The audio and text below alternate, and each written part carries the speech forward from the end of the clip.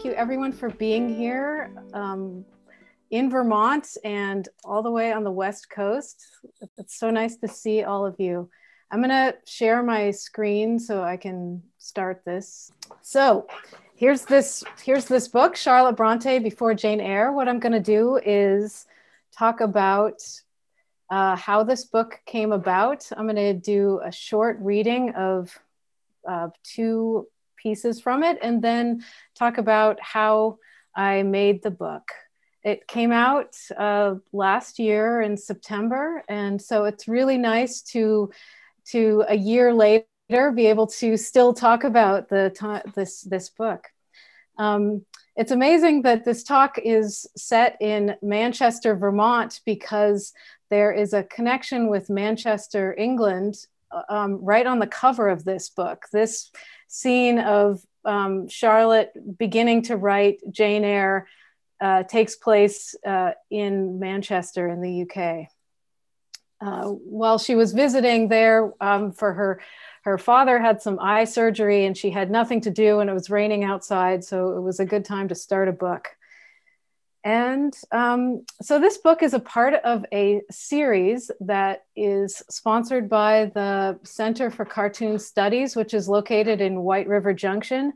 This is on the other side of the state from Burlington, and is a 2-year graduate or certificate program in comic studies.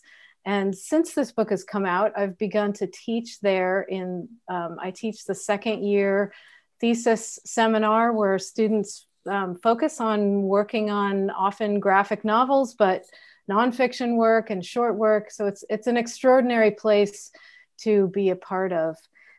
They do other stuff besides teach, like this series. Other ones in the series include a book about Satchel Paige by James Sturm. And there's a book about Harriet Tubman that's coming out very soon that is absolutely beautiful. I've seen just a few pages of it. They also put out a short comic about democracy recently, much needed, and about mental health. How surprising. So for context, the Brontës lived in this very small village in northern England, not far from Manchester, England.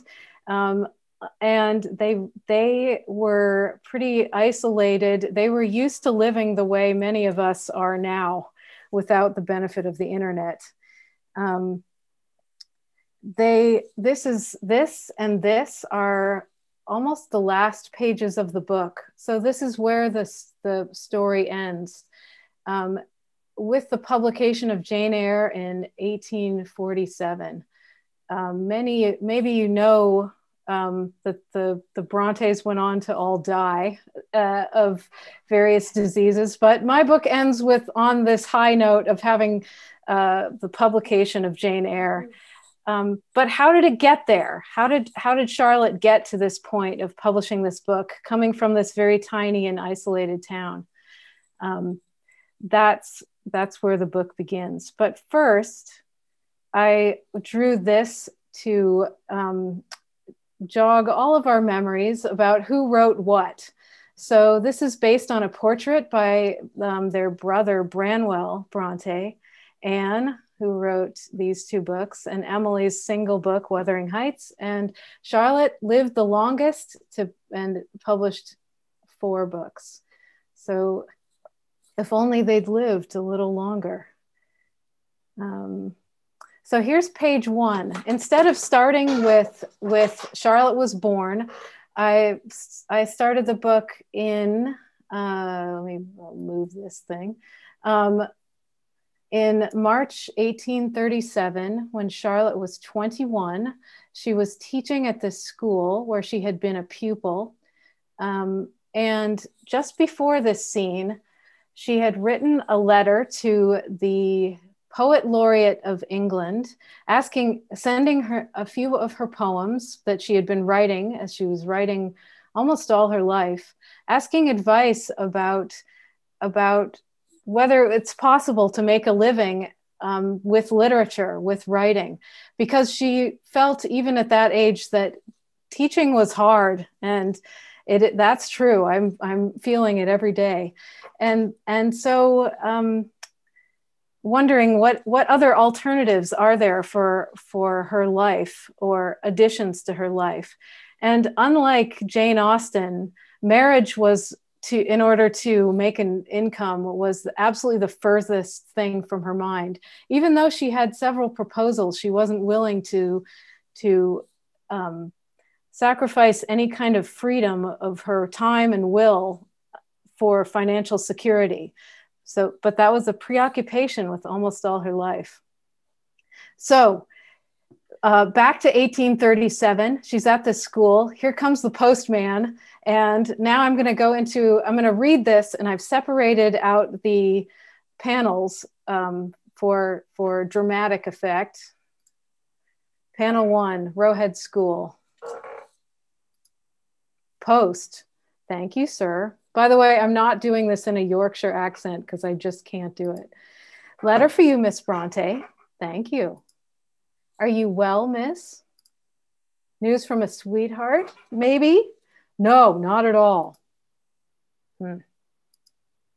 Well, don't let me keep you from reading it.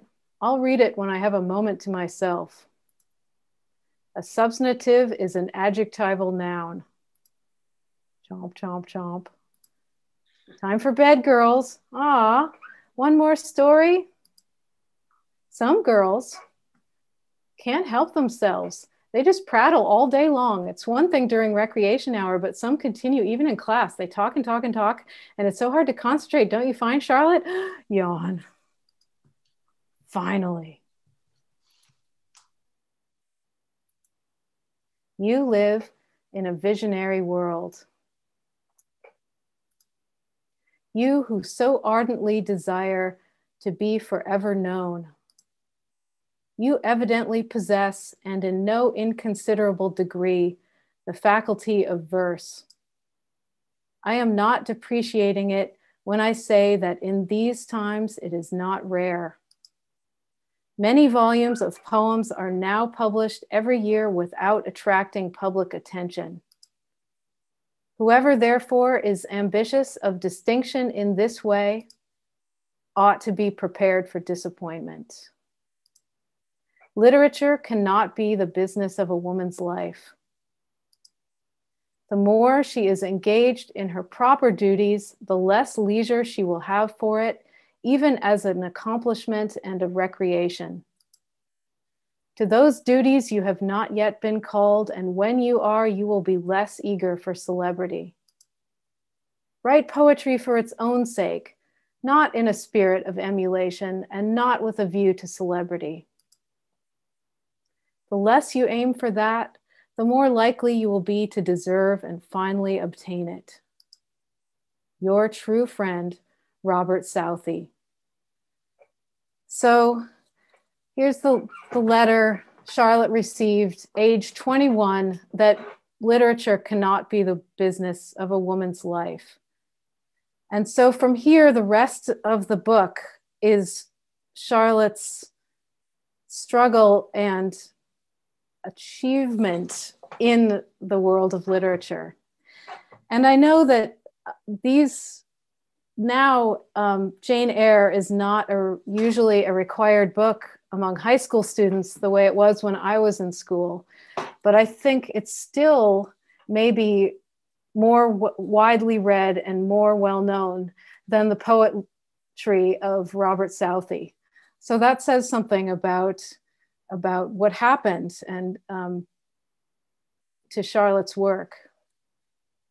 So I'm going to jump ahead to 1842, some years later. Now Charlotte and she has not stopped thinking about other things she can do in life. So here she is crossing the English Channel to go to school in Brussels by, I think it was an overnight train ride from Northern England to crossing the Channel to riding in this coach to Belgium. And she's traveling with Emily and their father. And her idea is that she will gain more education and ultimately start her own school at the parsonage in Haworth. She even went as far after this episode to print up invitations to advertise the school, but it never got off the ground.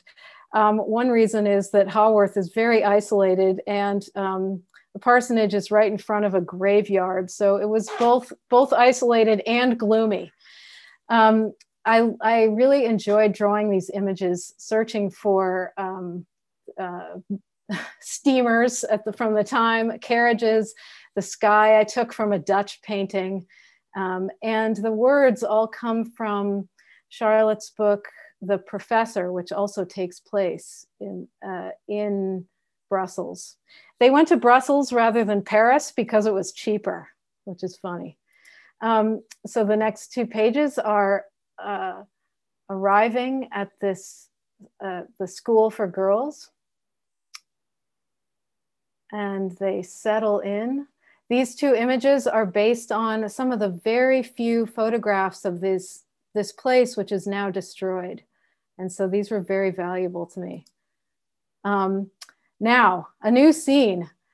This is Charlotte and her professor, Monsieur Heger, who had a great influence on her writing. And you'll see why. Bam! This is what I'm talking about. I'm trying to show you how to write, Miss Charlotte. You put in so many details. How do they contribute toward developing a subject? By creating a picture with words, I build a scene. I set a mood. You fill your composition with so many images that your reader is lost. Rewrite this according to my corrections. Remember, remorselessly sacrifice everything that does not contribute to clarity. Accentuate everything that sets the main idea in relief so that the impression be colorful and picturesque.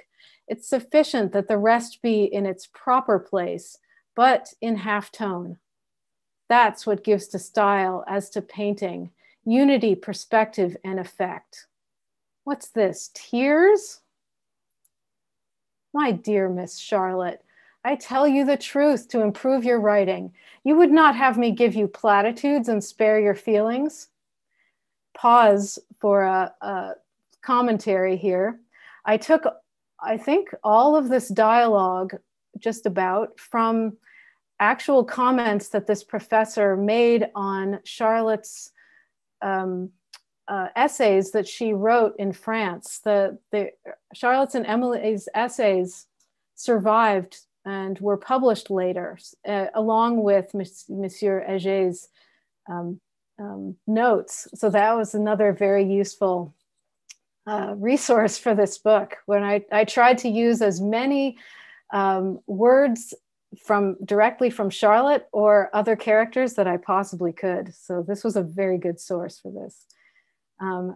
Including this, Read Harmony 14 of Lamartine, The Infinite, a poem. We will analyze it together from the point of view of details. Here, have a bonbon. That's also, apparently he carried around bonbons and bribed students all the time. We are working together. I am your teacher, yes? Remember that your improvement is a collaboration and I have faith in your abilities. Thank you. Until next time, Mademoiselle Brontë. Till next time. How can you let him get to you like that? Tears, for God's sake. How can you not be affected? And bonbons, are we little children he needs to bribe? He's the first one who has read my writing, taken an interest, and showed me ways to improve. We're paying him to take an interest. Also, haven't Anne Branwell and I read your writing since we were little? Does that count for nothing? You must have written 1,000 pages before we came here. Don't you think you know what you're doing? Pause for another comment.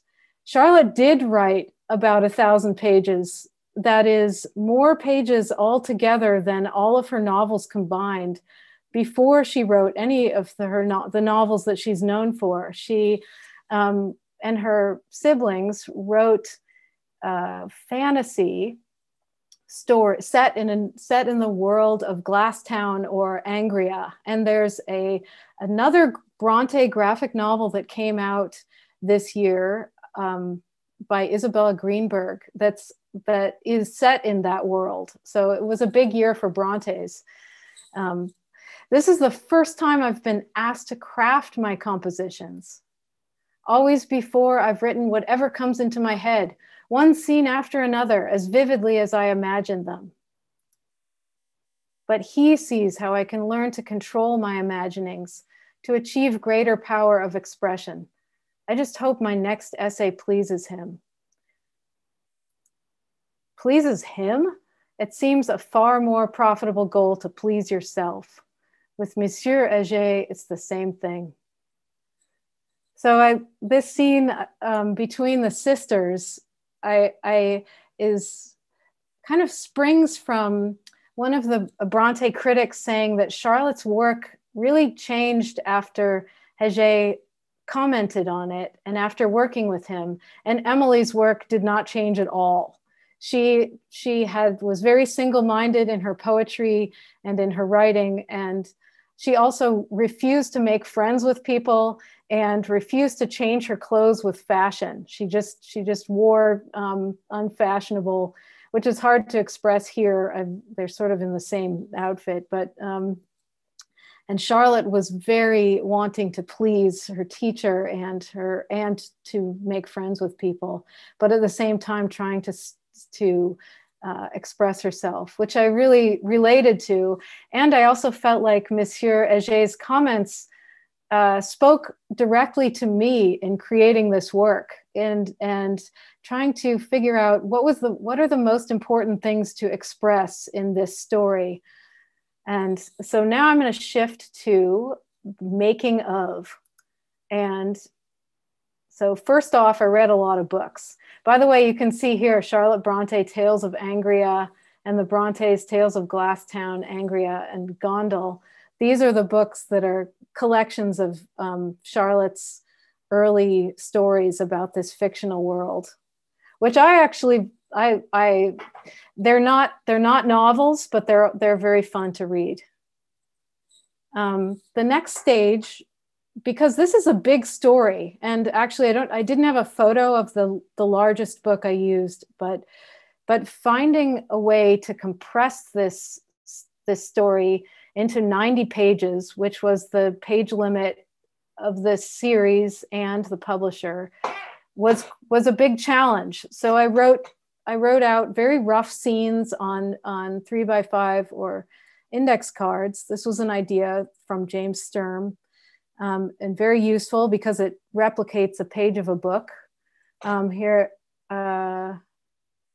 and I tried to keep notes like this fiery heart, page 68. I don't know if I used these. James then said, hey, write out a school style outline. So here you see 1837 Rowhead School, scene 1. That's the scene you just saw at the beginning of this talk. And you can tell my printer was running out of power, so I had to write in every other line. It's kind of embarrassing. But another thing that in order to keep all these events straight, I wrote this timeline of what happened in every year as it went on. And more importantly, the Brontë children, Charlotte, Branwell, Emily, Anne, in each year, how old they were, so that when they were children, I would know how, what they should look like, because there's scenes in this book that take place when they're really little. This also shows you that there were 2 older sisters, Mariah and Elizabeth, who died at age 11 and age 10, as well as their mother. So that these children were raised in the shadow of grief and death all throughout their lives. On this, also on the side, which is a little bit cut off, I put in the Brontë dogs. Here's Grasper. He came on the scene in 1833, And there are two other dogs that appear in most. I tried to put a dog in every scene that I could, and because they were very important in especially Emily's life.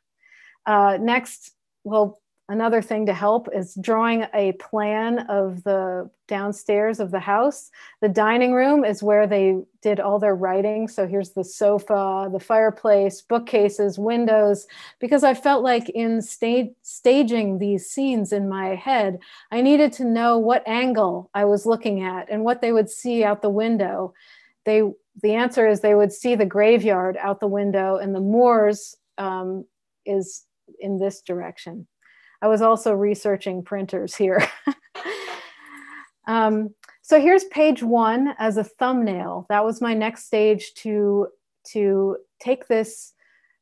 This is another idea straight from James Sturm, is to make a template of, so I could make 4 tiers or 3 tiers of, and so I wouldn't have to measure out panels every time, but could just use these guidelines to pace the scenes. So, you know, figuring out an establishing shot, and how the conversations would go. Then I had a break from the project to go to a residency in France, which was amazing in the time when that was still possible. And so just before that, I flew from Paris to Manchester, UK, took 2 trains and what's called the Brontë bus over the moors, and they each have a name. I rode there on Emily and I came back on Charlotte, and stayed in a bed and breakfast just long enough to be able to visit their house, take a lot of pictures of the inside, this dining room with to see where Charlotte and Emily wrote, Charlotte's desk, her glasses, her ink bottle, her fire extinguisher. No, that wasn't there back then, but it made a huge difference to be able to be in the house where she lived, and even more so to walk the moors. So there's me at Wuthering Heights, so-called. It was a 2-hour walk up from their village. And to really feel the what it was like to walk in that landscape made it just, I think it added a lot to my experience of making the book. Okay, back to work. So here again is the first page, just to remind you what it looks like finished. And here again is my thumbnail of the first page. So my first draft sketch of that page. And then this, which doesn't look that much different, is my penciled version. So I don't know if I can make this go back. Yeah, so the difference is subtle. This one is 8.5 by 11. This one is 11 by 14. And it was at this stage that I wanted to make sure I had all the details correct, like measure out all these windows, like really figure out how to draw a horse, get the right hat on everybody and their hairstyles. And then, so this stage involved a lot of visual research. So here's 3 images of Charlotte. These 2, she drew herself. This one's from a letter from her to a friend of hers, and it's a self-portrait saying goodbye. She's waving from across the ocean. This one it's drawn by Charlotte, but it's not labeled as a self-portrait, but it looks very much like this professional portrait that was done in London after her book was published. So this is where my Charlotte comes from, these images. This is also the time when I needed to know what a proper postman looked like in the 1830s. I originally drew a kind of squashy hat on this guy, but the press, without, unbeknownst to me, thank God, because I would have been nervous, sent my thumbnail draft to the top Bronte scholar named Juliet Barker, who wrote a brick-sized biography of the Brontes. And she sent me back 12 pages of notes, including, this is what a postman's hat looks like. So that was both very useful, slightly devastating, but for the most part, she was very happy with what I had done, and she liked my jokes, and it was very gratifying and really a treat to be able to have a scholar like that comment and help the book become stronger. So this bonnet comes from the documentary To Walk Invisible, which is a BBC production about the Bronte sisters, and that helped very much with also costumes, and luckily it doesn't cover exactly the same as my book, so that like, oh, good, I'm not doing the same thing as they are.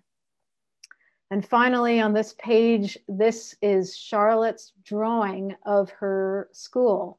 This is written by her father, by my daughter, Charlotte Bronte.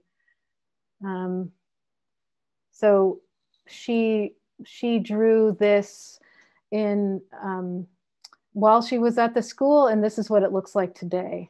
And it's still a school. It's a different school, but it's amazing that there it exists. So I wanted to put as many like concrete details like this as I could.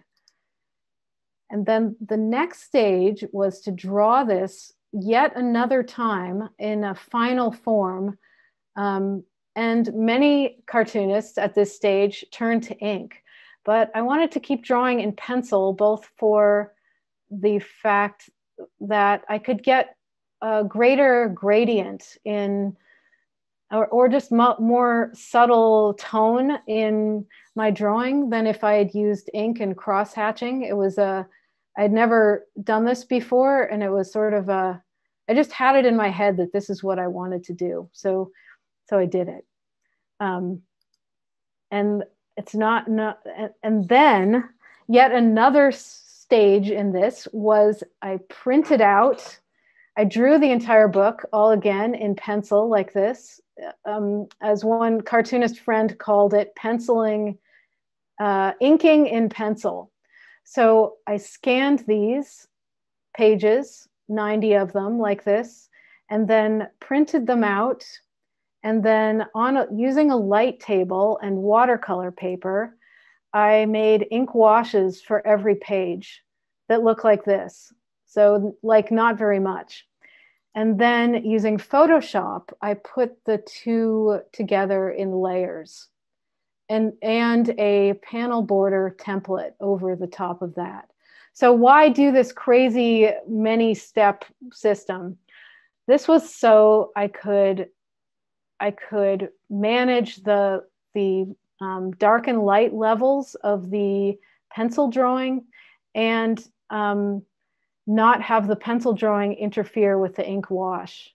And I could have drawn this all on the same piece of paper, but this way I think I had more control and freedom in a way. I got this technique from Alison Bechtel. This is how she works, and I appreciated her describing her working method, and so used it. Here's another page that you've seen broken down into panels. These are images of Emily Bronte, also painted by their brother Branwell. And here's Charlotte's dress from the Haworth Bronte Museum. Oh yes, so here are a few other of the very rare images of the school in Belgium. So I didn't know what it looked like inside. There's no images of that. I just imagined it here. And lots of image research for sailing ships, for what the house looked like, for the inside of this dining room. I mean, yeah, they called it a dining room because this is the table where they all wrote, and there's the dogs. The dog collars are actually in the museum in Haworth, which is amazing. They're metal too. This sofa is later where Emily died. But the great thing about ending the book with Jane Eyre publishing is that none of them had to die in my book. So when I was working on this for a year and a half of my life, Charlotte became a kind of character who came with me everywhere, especially to yoga, because that's when your mind kind of lets go. So I easily imagined her next to me at yoga, but she wouldn't really understand what it was because they didn't have that in her lifetime. So I have to explain that it helps to alleviate the anxiety of unrecognized genius. This Charlotte isn't famous yet. Let's see. On occasion, Charlotte was overtaken by visions of her own characters. Here's Zamorna, who's a main character from Charlotte's fantasy writing. I just came to adjust your warrior too. Adjust me too. I know, I'll write a story about a heroine who is just as small, plain, and insignificant as I am, and an ugly hero too. That's Mr. Rochester. Zamorna's head just imploded because that was one of the major shifts in Charlotte's work, is to make characters who are not as ideal and more real. But I thought, as I'm being haunted by Charlotte, she was haunted by the characters she created. I also wrote this comic for the New Yorker, 19th century novels with better birth control, because I began to think about how Jane Eyre, among many other 19th century novels, are pretty circumscribed by women's fertility and lack of availability. And so instead of running away, Jane could have said, do you think because I'm poor, obscure, plain, and little that I don't also have an IUD? That villa in France sounds very nice, actually. And in Wuthering Heights, Heathcliff, you big goof, how could I be dead from childbirth when I was never pregnant? We can still haunt the moors, though, just because it's fun. And the tenant of Wildfeld Hall. My heart was stolen by one unworthy of its possession. But no worries, I moved on and saved so much on rent of Wildfell Hall. I'm sad to do this to these great works that I really love, but I thought I could solve them all. This comes from a series also for the New Yorker that I drew, imagining books about parenting from different time periods. So this is for the Victorian, how you and your Victorian child can stay fashionably sedated until this repressive era is over. This is kind of like now, actually. Another Bronte sisters come to life was, I did the annual Appeal comic last year for the Center for Cartoon Studies, where the Bronte sisters come to study in White River Junction. Instead of novel writing, they're studying comics now.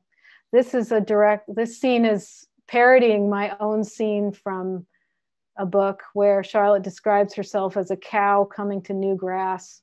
But I thought that's also quite on for Vermont, which has so many cows. And the Bronte sisters would have loved the Schultz Library with its best Victorian comics and pirate ships. And this is the end with, I'm ending back in Manchester, where Charlotte is just beginning to write Jane Eyre. She's got a stack of blank paper and a rainy day outside and nothing else to do but write. And that's all. And I'm very happy to answer any questions or hear any comments. Thank you very much.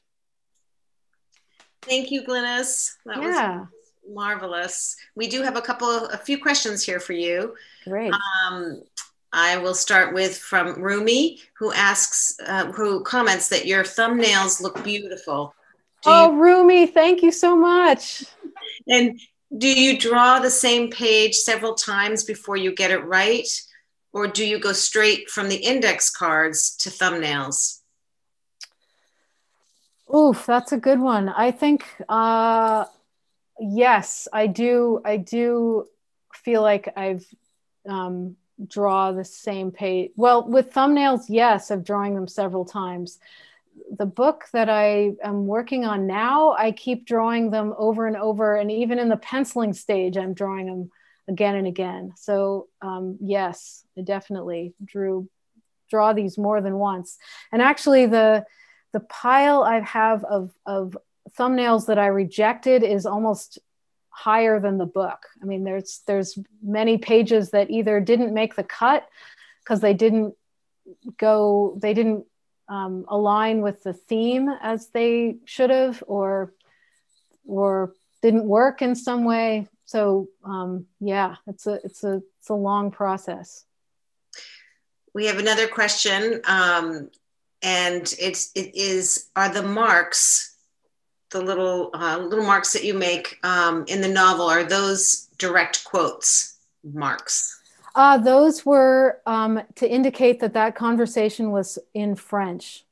So I debated using quotation marks around every direct quote, but in the end I didn't, because often I used as many words as a direct quote as I could, and then had to make it fit in the dialogue. And so also, man, they were very wordy in the 19th century. So I had to cut a lot, which I felt awful doing, because like, who am I to cut the work of Charlotte Bronte? But I had to, in order to make it fit on a, within the page limit, and so that there would never be like more than 4 lines of text in one place, because I thought that's just too much. People don't if you're reading a comic, you want to have the text and the imagery balanced very carefully.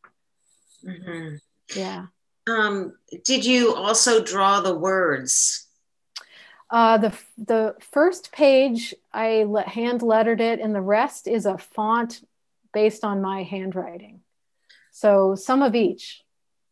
Oh. I don't love that font. It's but actually it came in handy because I could edit it like in on the computer, rather than having to hand letter something when there were changes. So that's sort of your own creation, your own typeface? Yes, it is. I didn't make it. My studio mate in France's ex-boyfriend made it. So it works very well. I think for the next projects I do, I would like to make alternate letters so it doesn't look as mechanical as it does to me now. We have another comment from Catherine. The eyebrows, the eyebrow expressions. Is there some kind of cartoonist's dictionary of eyebrow details? Hi, Catherine. Thanks for coming. That is such a good question. I think it reminds me of the cartoonist Ivan Brunetti.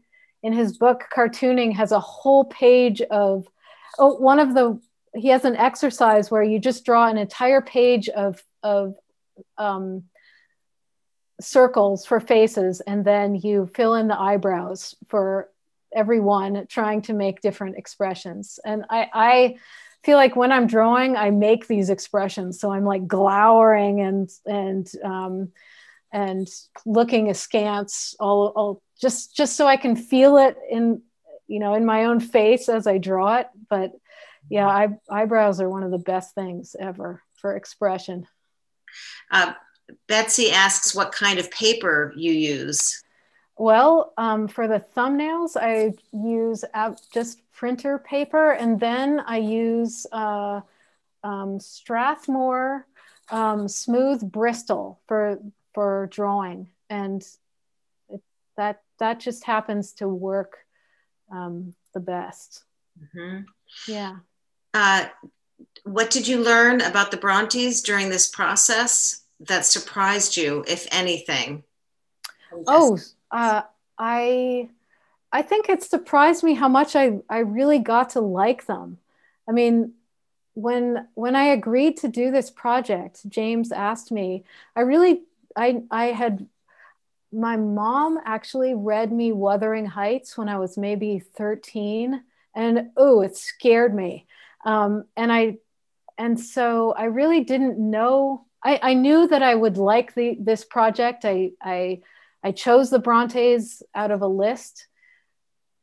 So I came into it not knowing a lot at all. And I think I was surprised at how much I felt an affinity with Charlotte, and also their fantasy world was really astounding, and how much I enjoyed really delving into that world. Mm-hmm. Yeah. We have a question from Laurel, who says that I teach the Brontes works to my AP literature students. Where can I order a copy of this book? I would love to share it with them. And Ooh. I'll go out on a limb and give a shout out to our local bookstore, Northshire bookstore, but I'm sure that any independent bookstore could pick up a copy for you. Or do you have some thoughts on that, Glynnis? Well, yeah, I just echo exactly that. And Laurel, I'm so glad to hear you're teaching this work. It makes me so happy. And I would say, yes, order through your local, whatever bookstore is local and closest to you. Yeah, I think that's the best call. And Melange says, the backgrounds here are so washed and impressionistic, and your people are cartoonish in appearance, appropriately so, of course. How do the aesthetic process of making these images feel for you in comparison to your work in archaeological illustration, where precision and realism are so much the priorities? Wow, that is such a good question. And I very consciously made the characters and their faces simple, and made the backgrounds as well accurate as possible, while I wanted also the skies in this. Whenever there was a sky, I wanted to really make the sky full of energy. And I think a background in archaeology where precision is so important, that has really helped be able to think about research in a way that where I want to make things as accurate as possible. And it's amazing to work on a subject from the 19th century as opposed to say the Bronze Age, which is what I'm working on now, where you can know so much. I mean, these objects are still existing and the places are still here. So that helped a lot.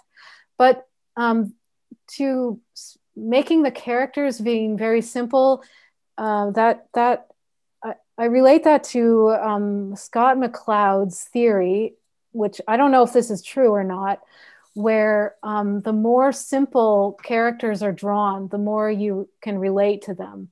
And he gives the example of Charlie Brown, or think of Calvin and Hobbes. They're drawn very simply, while especially in Calvin and Hobbes, they really puts a lot of energy into the backgrounds.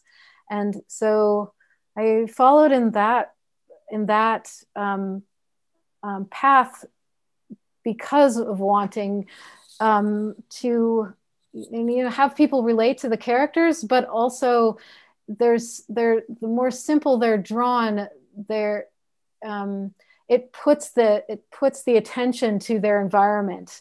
And I think realistic faces are sometimes a little bit off-putting.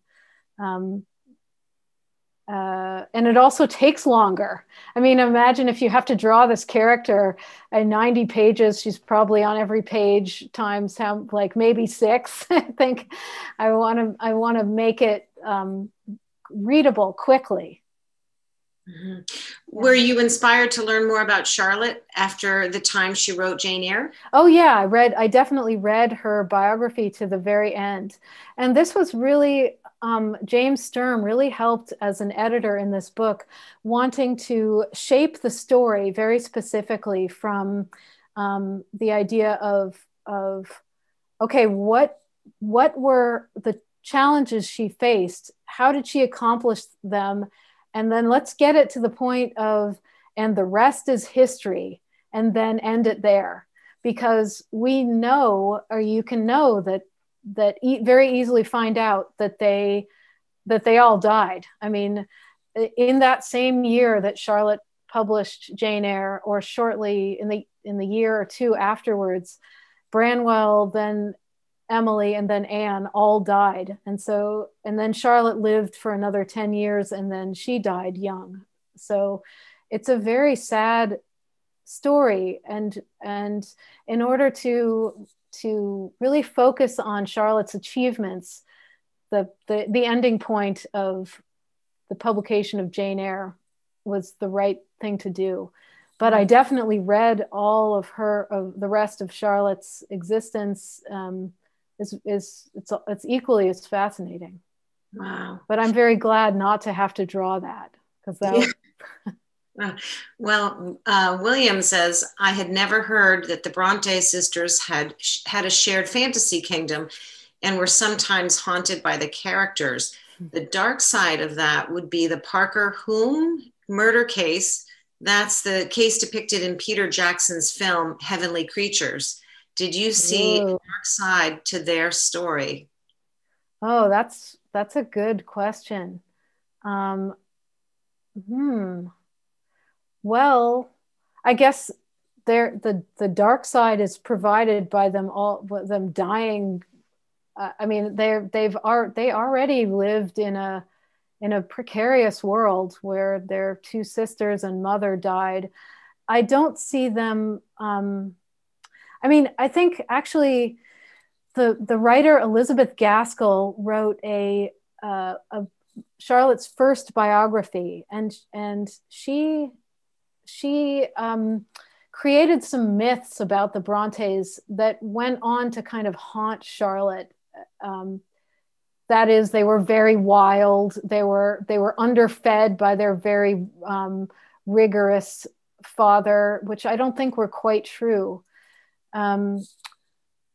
Another, I mean, I think especially Emily's work is full of ghosts, and Charlotte's, of course, there's the mad woman in the attic in Jane Eyre. So I think their work is riddled with dark sides. Mm-hmm. And I had another thought, but I've lost it for the moment. It might come back.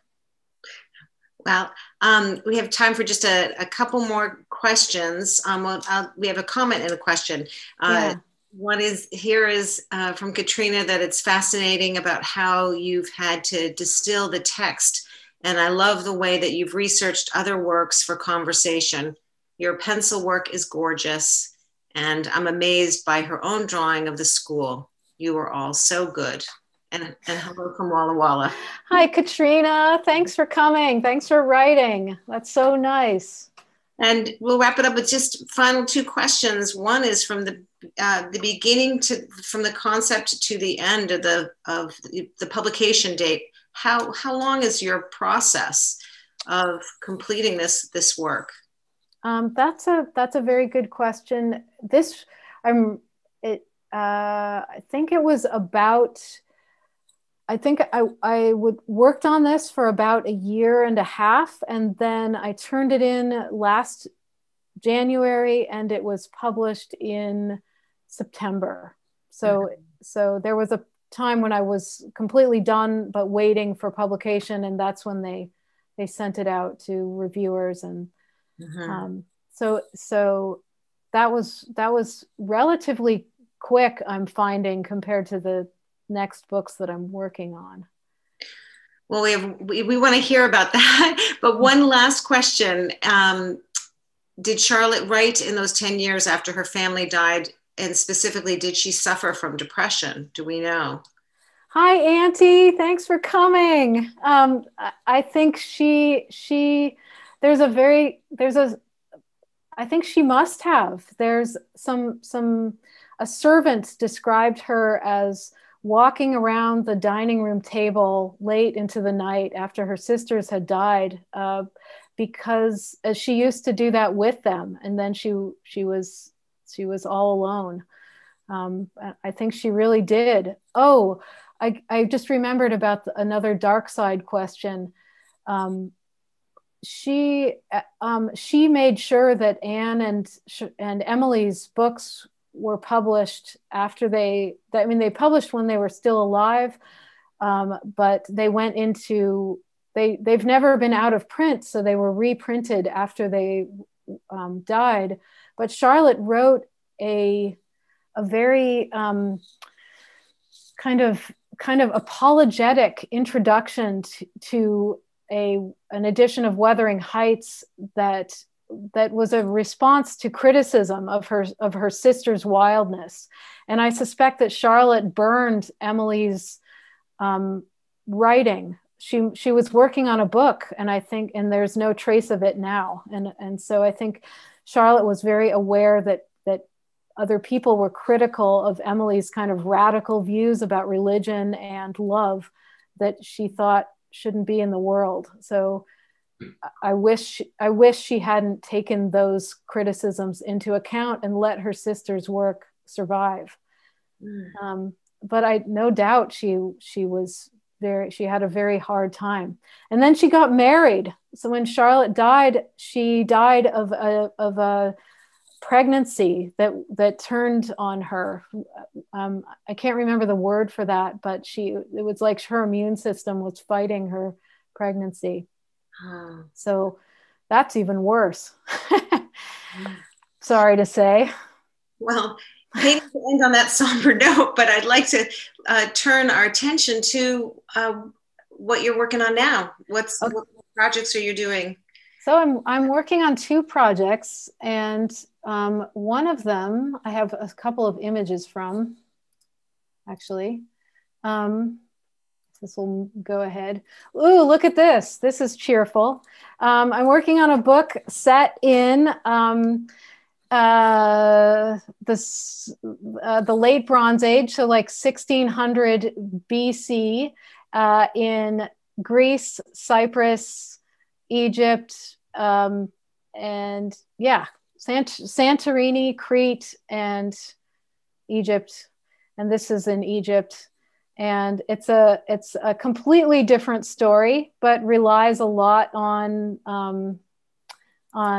archaeology. Here's two of the characters. It's a book for younger kids, and so that's something very different. Nobody dies. I mean, knock on wood. The other project I'm working on, I'm gonna stop this share, is a graphic version of this book called 1177 BC, the end of the year civilization collapsed. It's over and over. It might be, it should say 2020, but so those are my two projects. It's back to the world of archaeology.